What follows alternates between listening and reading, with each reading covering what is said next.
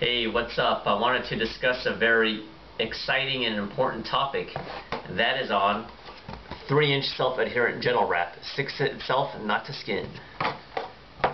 Anyway, if you've been watching some of my other videos, the one in particular called 6 Ways to Minimize Shin Splints, basically I suffered a really big injury to my left tibial area. I basically tore the muscle in half, and I've been using these self-adhering wraps around my shin area while running, which has helped tremendously.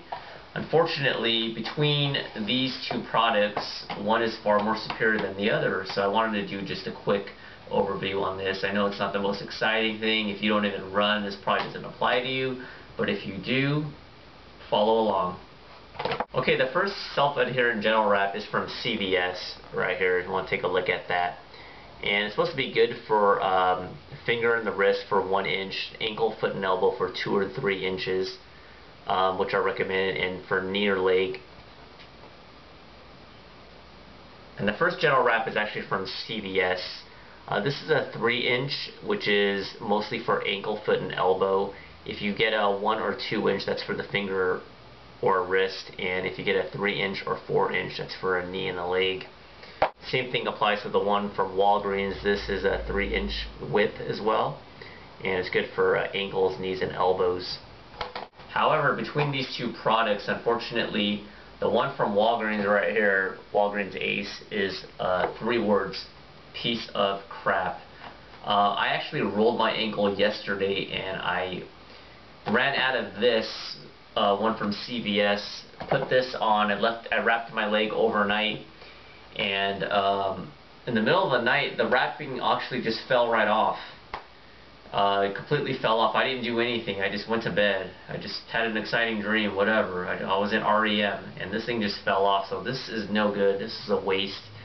Although it advertises as self-adhering bandage, it's BS. It doesn't even hold well at all. The other bad thing about this thing is when you use it and you wrap it around your leg, usually the self-adhering bandages you can just rip off easily with your hand, but the first time I used this, I was going to the gym, I was already in my car, and after I wrapped my leg with it, I couldn't even peel it off with my hand. I couldn't rip it off. I didn't have any scissors, so I had to literally use my canines and rip it off like Cujo and Stephen King. So this one, no good. This one right here, the CVS one, this is the one you want right here, this bad boy right here. It says self-adherent, and it is. It wraps really good around your ankles, elbows, wherever you need. And you don't have the same problem with this one when you rip it off. As soon as you wrap it and you tear it off, it comes off really easily and it sticks really well. So I definitely try to buy these in bulk when I can when I go to CVS. I really don't like going to CVS. I don't know if you noticed, but out in California, every time I go to CVS, there's only like 1 register open.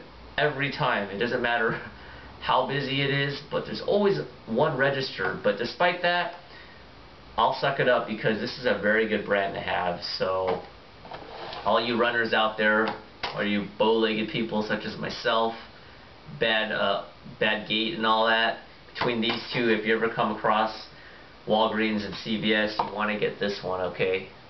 So make sure you take care of your feet. Don't increase your mileage more than 10% per week. And stay motivated, stay hydrated. See you guys next time.